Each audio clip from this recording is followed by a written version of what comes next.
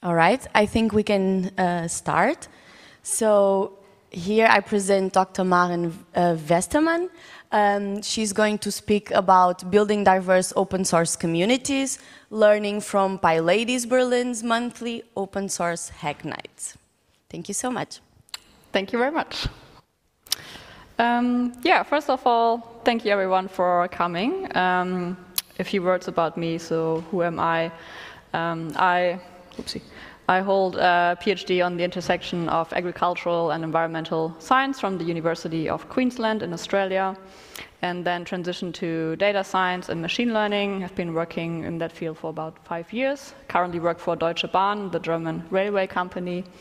And I've been an active open source contributor since 2020, and since 2021 I co-organized the PyLadies Berlin meetups, especially the monthly mentored open source hack nights. And since about a month, I'm part of the scikit-learn contributor experience team.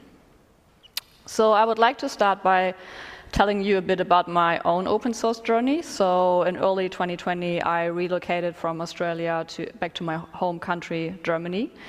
And I was looking for a job, and a friend of mine recommended to me to make some open source contributions to strengthen my professional portfolio. And I thought, that's a really good idea.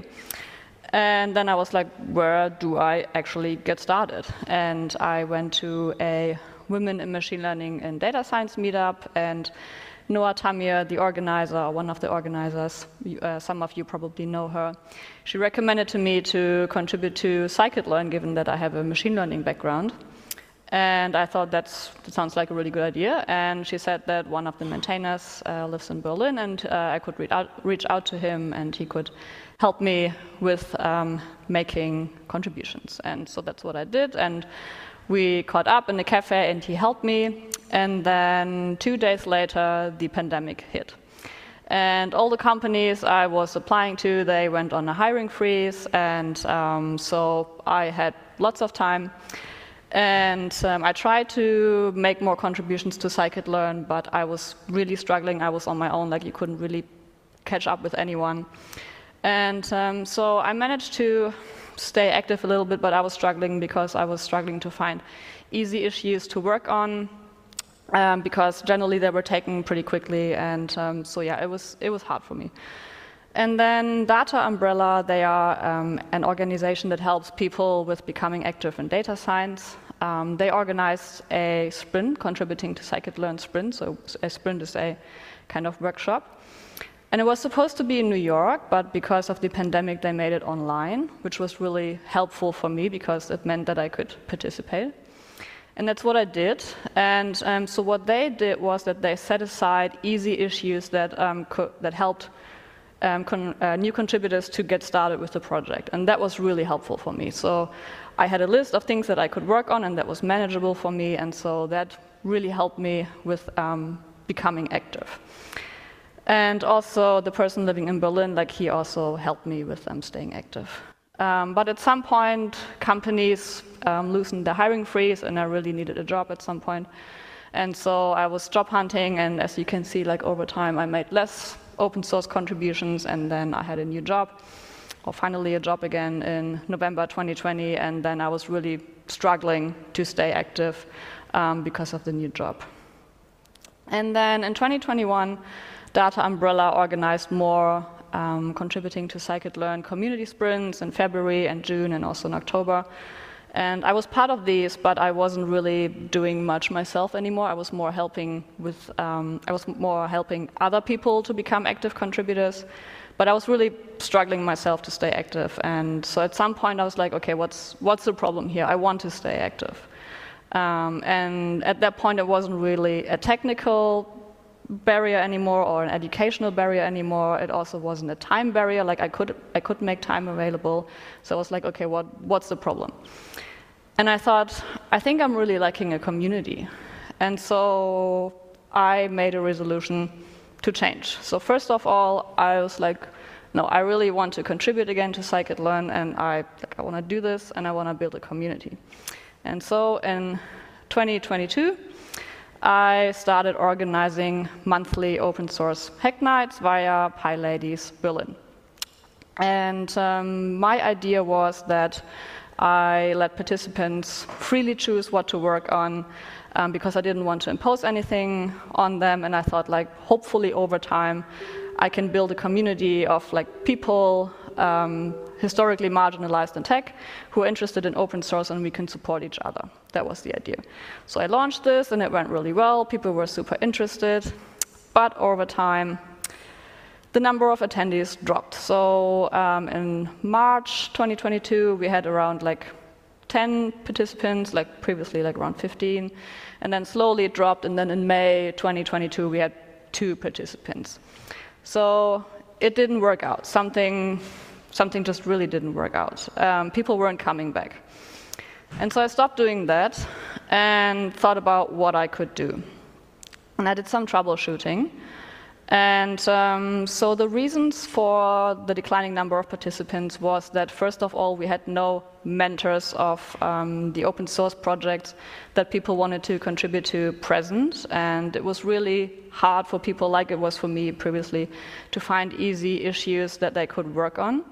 And so generally they felt overwhelmed, and there was a bit of a mismatch of expectations because people were really hoping to like make open source contributions and then weren't able to.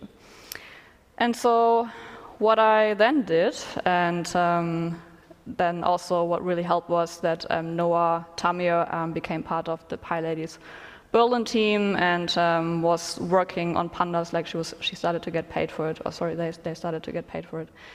That really helped because then what we did was that we ran mentored open source hack nights. And so Noah organized, like together with Patrick Höfler, the first contributing to Pandas sprint, and then that started in December 22.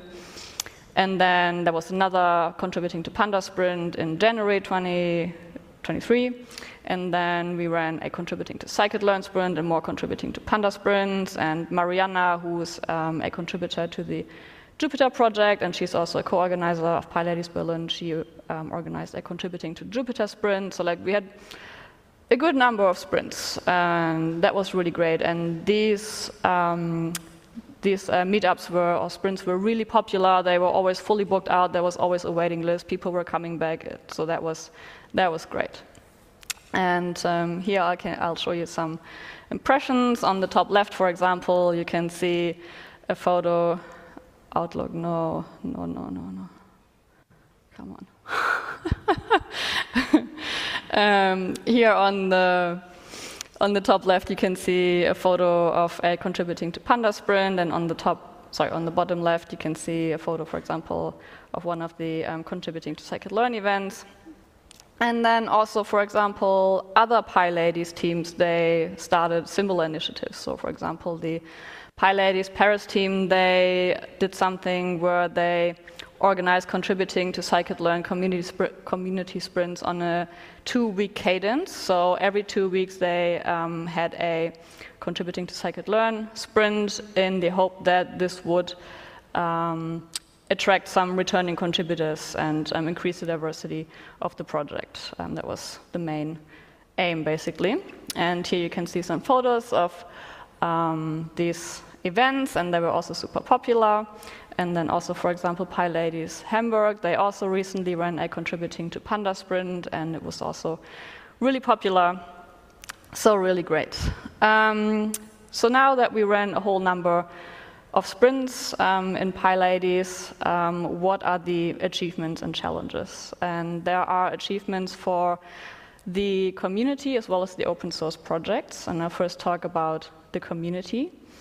So we really strengthened the participants' professional profiles. I know of one case where someone actually landed a good job and negotiated a really good salary because the prospective employer was impressed by her contributions to scikit-learn. And we also introduced participants to open source projects and did some community building. Like we could see that people were coming back. They were attending repeatedly, were really interested. So that was great. And then the open source projects also got something out of it. For example, 2 people of the data umbrella sprints joined the contributor experience team, like one of them is me.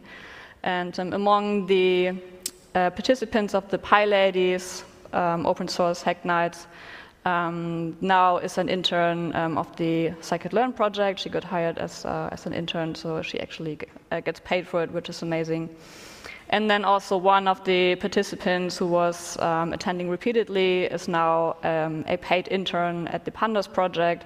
That's amazing. And Noah Tamir also recently joined the Pandas maintainer team, which is amazing. But there are also still challenges. So for example, to the best of my knowledge, there was no formation of like self-study groups, and I need to talk to people, but I have the impression that people generally don't have the bandwidth to organize this.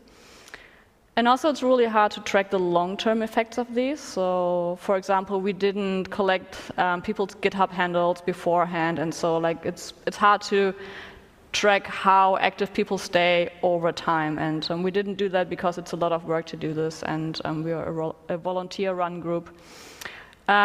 So yeah, we don't know the long-term effects, but something that, like some learning that came out of this is that what's really important for open source projects, if they want to increase their diversity, is that they need to mentor people, and these sprints that we ran and are running are really helpful for like checking who would be a potential candidate for mentoring. And so this is an action point I would like to leave you with. So if you're maintaining an open source project or are involved with an open source project, if you have the capacity to mentor people, like if you have the time and the finances, please do so. And this is the end of my talk, and I would like to thank a few people, because at PyLadies Berlin, we wouldn't have been able to do all of this work ourselves, or in general at PyLadies. And I would first like to highlight some people of the Scikit-learn team, especially Reshma Sheikh. The community sprints are based on what she has been doing for a number of years. I would also like to highlight the work of Guillaume Lemaitre, who is also an organizer of this conference. He has attended all the contributing to Scikit-learn sprints, also traveling to Berlin twice, like has put in like lots of work, also is mentoring the intern. Similar with Adrian Jalali, he also has run a number of contributing to Scikit-learn sprints and is a really active mentor. I would also like to thank Marco Gorelli. He has been contributing to Pandas online sprints through PyLadies London for a while, in I think especially 2020 and 2021. And Patrick and Noah together, they have been running a number of contributing to Pandas sprints, and Joris is also very active in mentoring. And I would also really like to thank the PyLadies Berlin team, especially Noah Tamir and Paloma Oliveira and Mariana Mireles. Without their help, all of this wouldn't have been possible.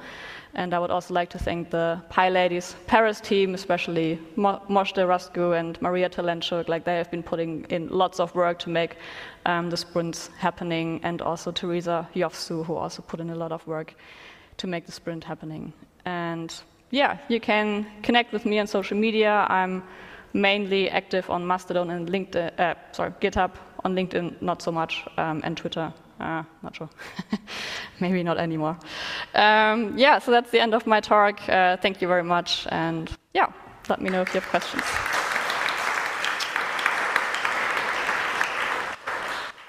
Thank you, Maren. There is, yeah. Hi, thank you, Maren, for the talk. Well, I was a bit excited to ask my question.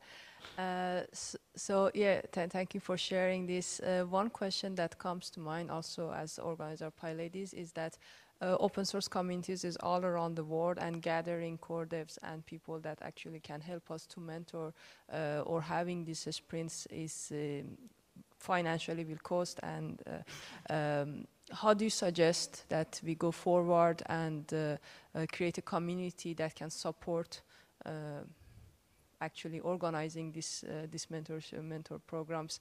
I mean, a bit broader, not locally. So a bit broader in the sense, like not only through PyLadies, or having different open source projects involved, because we are I mean, we are limited to locally in what we can have access, for instance, in close by countries in Europe, for instance. Yeah. That's a really good question. Yeah, we are trying to work with more projects. Like, for example, yeah, Noah Tami has worked with the NumPy project before, but this is still within the data science realm, so it would be nice to like have some like completely different projects. And for example, at one of the sprints, Antonio Cuni from PyPy was present, and he wanted to help out, and that was really nice of him. And then he realized, like, oh, actually at PyPy, so like PY, we don't actually have easy issues, and that made him realize, like, oh, actually, it's really hard to like get into the community and like start contributing. So that is also a really valuable learning experience, or that was a really valuable learning experience for him. And so yeah, hopefully in the future we can work with more projects, like reach out to them and like ask them if they would be willing to work with us. And yeah, hopefully they'll do. All right, we have time for one more question.